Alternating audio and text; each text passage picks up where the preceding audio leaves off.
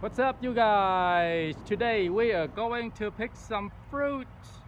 We're gonna go and pick some Jujubee Chinese apple fruit. And so I am taking my mother over to Mr. Champion's house and we're gonna pick some fruit. So follow me. Okay. Grandma, where are you going today? Wow, Grandma has a very nice bag. It's a name brand bag for picking fruit. It's a name brand bag.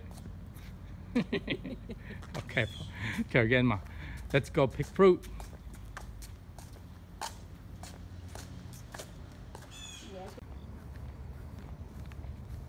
Okay, we're gonna pick some fruit.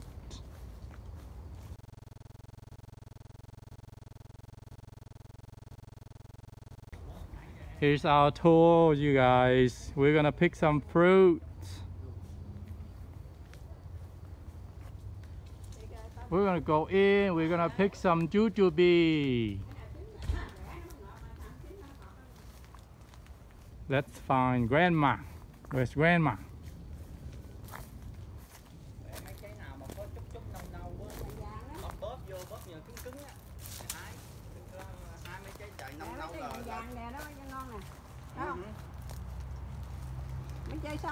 Okay, what do we need to pick?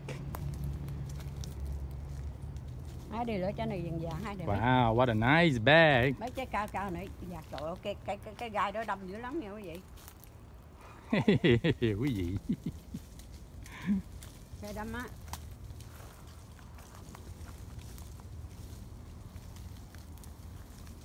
Để em chụp đỉnh. Để cái vàng vàng đỏ đỏ nó ngọt hơn. Đây nè, chụp chị ngon.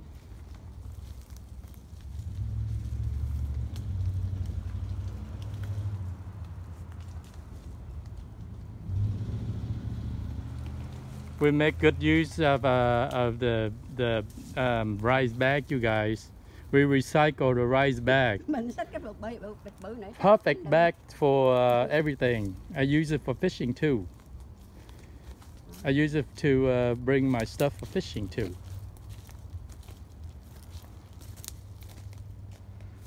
Mấy trái vàng vàng nó bự ngon. Này các bạn.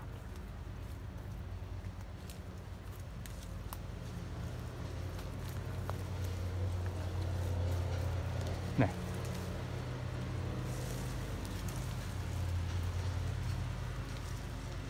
It's about time for picking this fruit, you guys.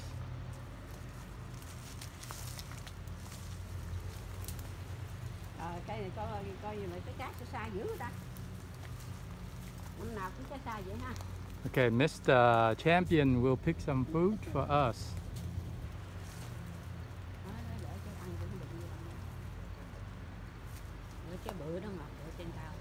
We'll show you guys how to make the fruit picker later. Right, Mr. Champion?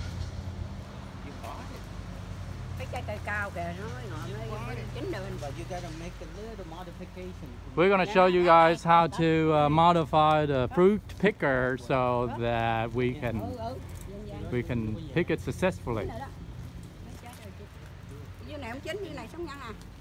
Right here. Right here. Wow, wow, there's two right here.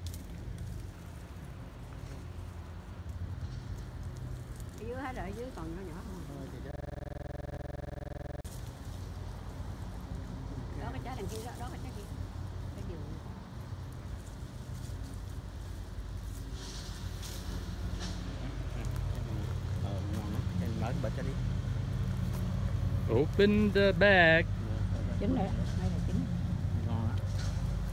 Mai túi ba gang mang theo mà đừng. Wow, those are big fruits. Wow. I think your tree's the fruit is ready earlier than mine. Mine's still green. That's what I said. Mine's not ready until like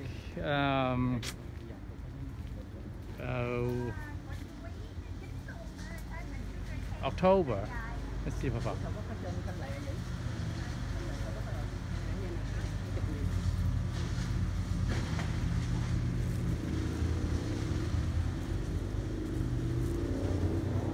Grandma is picking up the fruit, so you guys gotta be patient.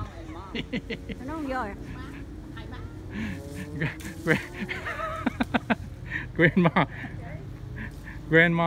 Grandma is trying to pick the fruit with a fruit picker.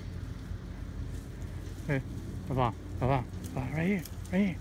Nè, Papa, cái này nè. Cái đó không có đâu. Nè, cái này nè. Hư. Thì hư rồi. Không có hư. Mình con đi.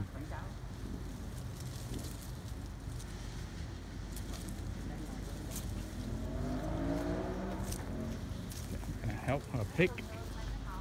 Nó hương nó ngọt. Hái trái hường á. Hái trái hường là ăn được rồi, trái xanh cũng có ăn được. Wow, this one is still good. Đông dữ lắm. Cái trứng này sau nó đeo ra. Coi em ăn. Yeah. Bữa hôm mưa, má bất sao mà trái như xanh rớt hết trơn. Mưa nó lỡ rồi thấy không? Yeah, because your soil is too soft. Có bẻ quá à, giật nó không vô. Đây. Giật không được.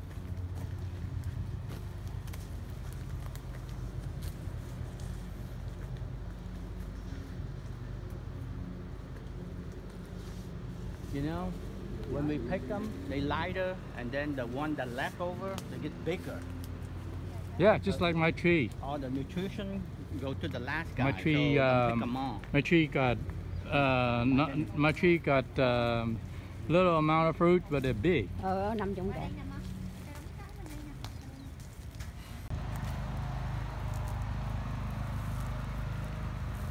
Ở đây rồi. Mấy trái này hư hết rồi. Okay, you guys, let's talk about a fruit picker. What you're gonna do is you're gonna get this basket here at Home Depot or Lowe's. Okay, and then you need to do some modification. You need to get some lead wire, heavy lead wire, and then you bend them 4 loop. Okay, 4 hook, 2 loop, 4 hook, and then you tie them onto the basket, and then the basket you need to use this stainless steel strap here, and you strap it on a pole, and the pole is how many feet, whatever feet that you need. Just get a pole, and then you're gonna pick any fruit. This is what we do. This is what we use to pick fruit every year. Okay? Isn't that cool, you guys? Okay, now I'm gonna show you guys the video from our last year harvest. Cái nào được không hái chưa hái đại. Hái mấy trái bự đó. Là đưa cho má cái thùng. Thôi khai đó thôi lấy cái thùng.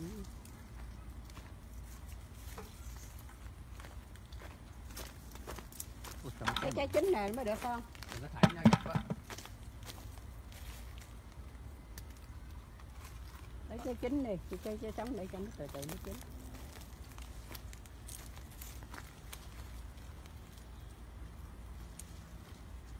Ồ, mấy trái chín này nó ngọt. Đã ha. Giống như về quê ngoại vậy. Về quê ngoại hái trái cây. Về quê ngoại. Về quê ngoại hái trái cây. Lựa trái bự ra, trái sữa nó chín rồi nó ngọt.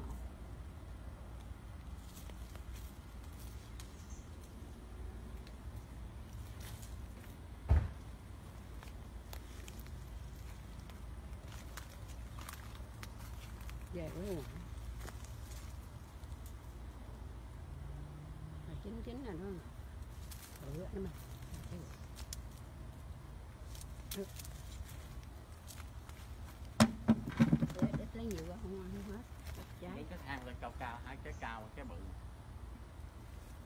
mấy trái ở trên cái mấy cái đó nó bự đó. Đem lên thả chặt. Hai mấy cái bự đó để nó rụng hết cũng vậy à. Ha. Nè bên đây há đây nè. Nó xịt mũi rồi phải không? Dạ rồi. Nó mũi cắn dữ lắm. Không có mũi đâu. Con ở đây mà nói không mà mũi mình thấy rồi. Có chim ăn cũng nhiều lắm. Rồi mấy cái bự. Cái bự nó rụng hết. Mấy cái bự đi. Hái xuống cái cây nó khỏe nó trời ơi. hết nặng nề. Bởi vậy nó nặng nề quá. Trái quá trời nhiều ha. Cái đống này nó gãy cho vậy nhắn. Rối chứ mà.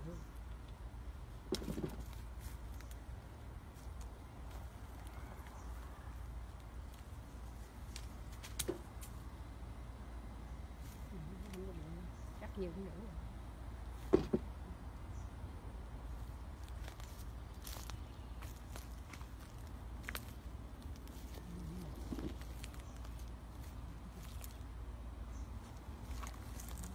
Trời ơi, ở trên kia, bình tĩnh để trên đó mới bự thằng cao quá. Hai cây này cây nào có nó khác sao? Ok rồi. Xem nó có.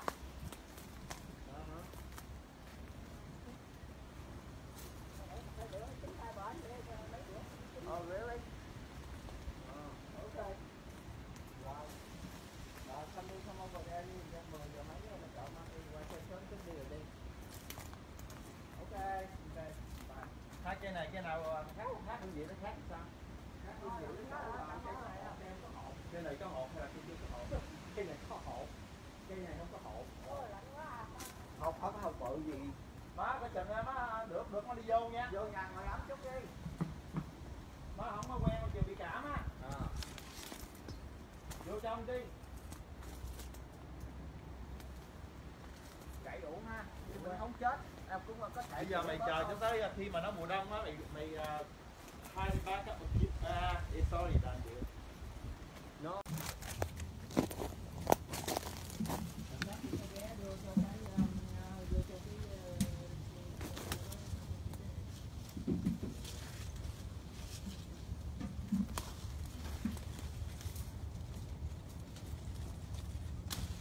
Tùy thôi, bây giờ hái thì như hái thì để thử coi là khác thử coi. Thì đó, thì để thử coi là mấy cái trái mà on the low like this, cái trái nào mà ở trên cao á, nó exposed to the frost. Cái trái nào mà nó ở dưới thấp mà nó bị che cái lá là nó sẽ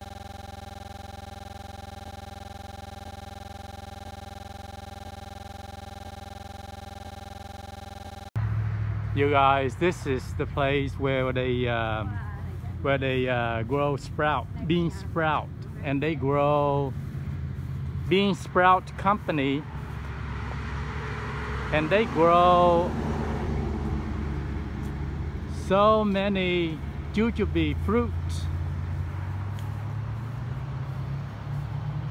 Look at all the fruit tree they have.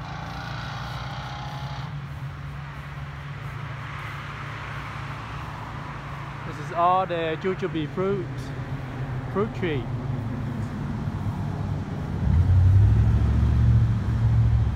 They grow a whole bunch, and they pick them every day to sell at the supermarket.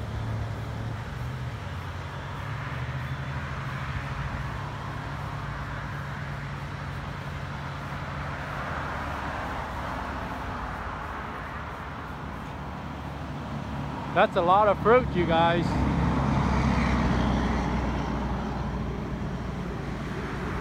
It's a lot of fruit.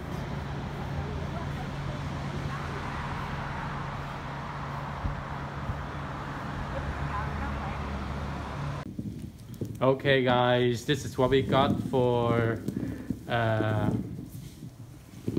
the harvest. This is all the fruit that we got today.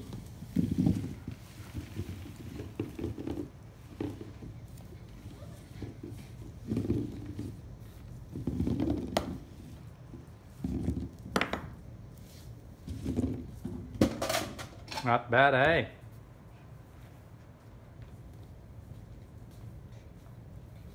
Okay, that's it for this episode. Hope you guys enjoy it. Until next time, peace.